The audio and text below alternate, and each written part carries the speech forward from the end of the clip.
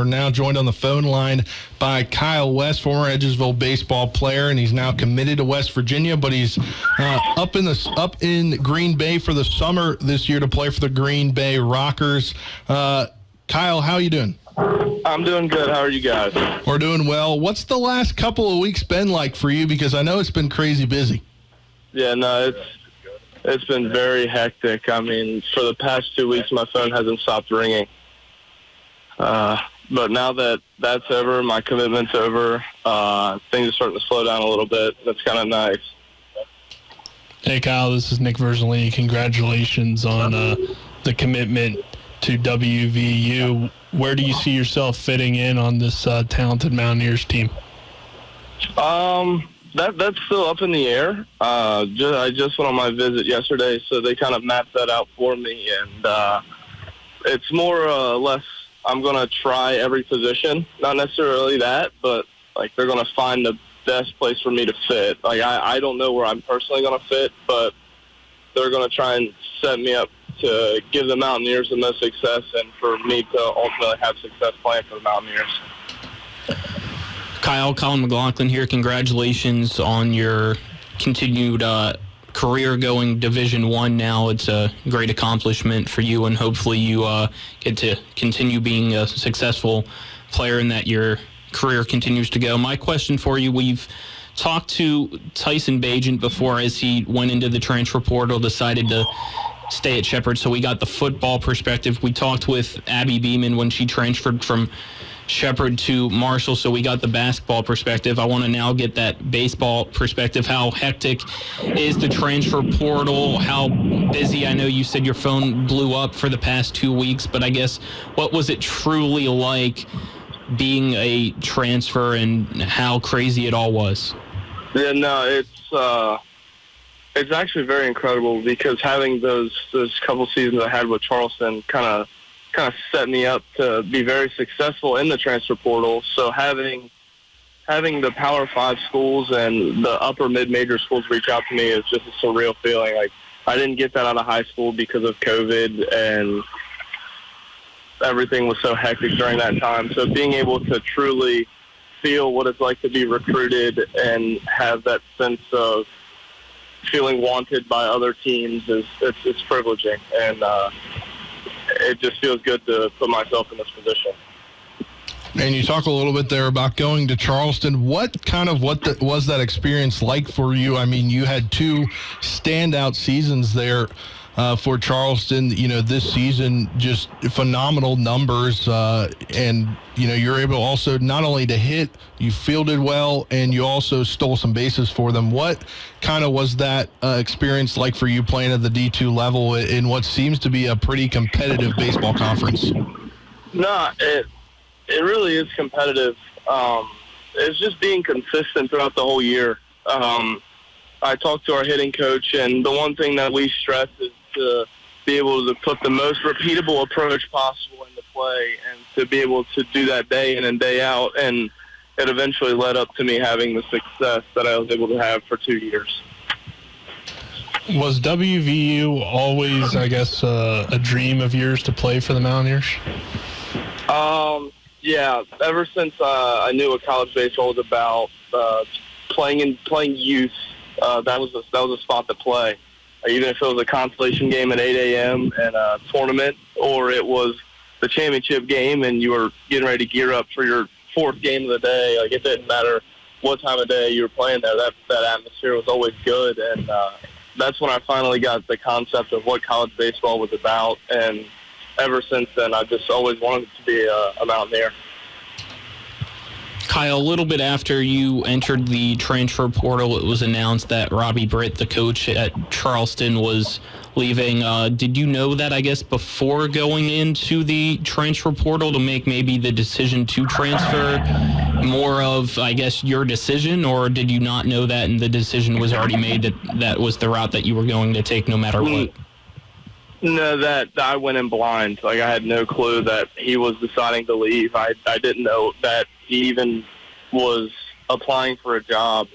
But credit to him, he's able to take a step up like myself to a Division I program. But no, I had no clue. I was just going with my gut and wanting to put myself in the best position to be the best possible player and person, challenge myself, and to be able to put myself in the best position to further myself in a professional career.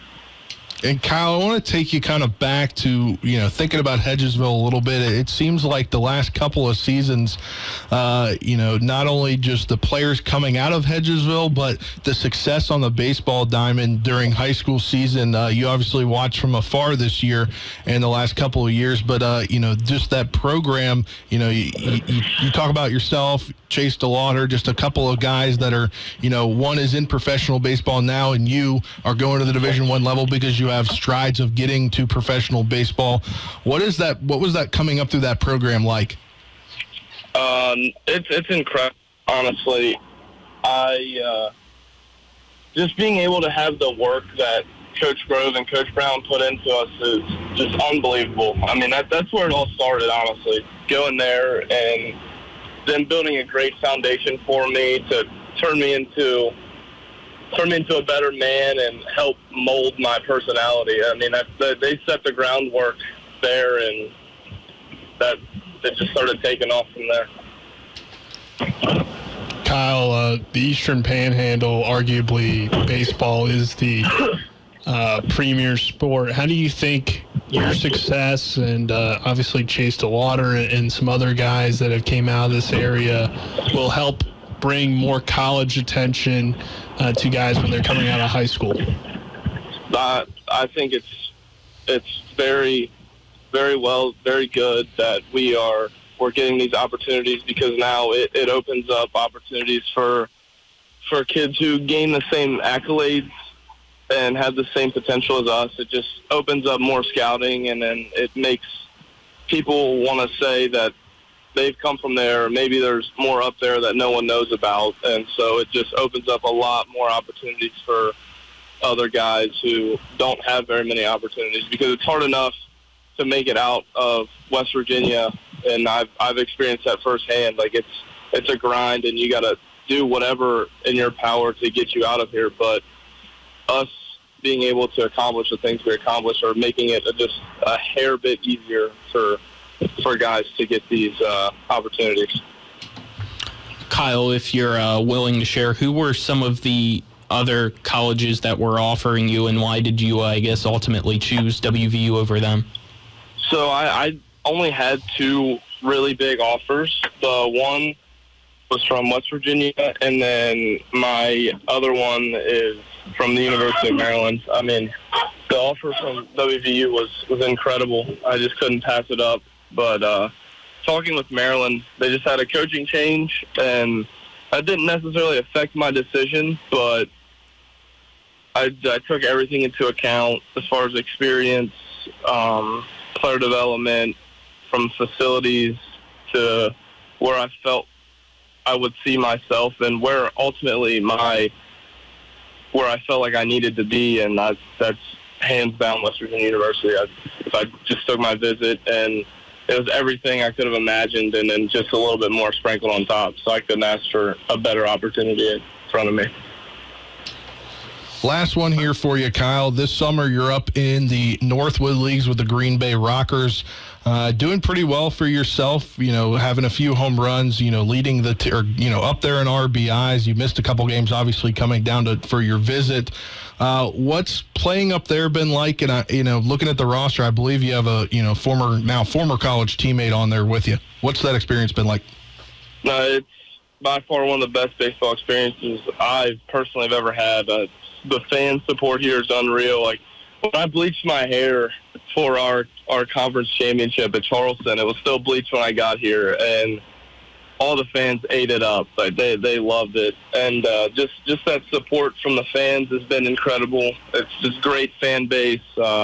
Playing against guys who also want to compete at a high level day in and day out, every night, you're going to get somebody who wants to compete and work their tail off to beat you. So it's just the ultimate one-on-one between us and the pitcher, and that's what I lived for when I came here. It's what I was looking for, and it's everything I expected it to be. Kyle West, our guest, former Hedgesville baseball player, now going to play at West Virginia. Thanks for the time, and best of luck the rest of the summer and your collegiate career at West Virginia. Thank you, guys. I appreciate it.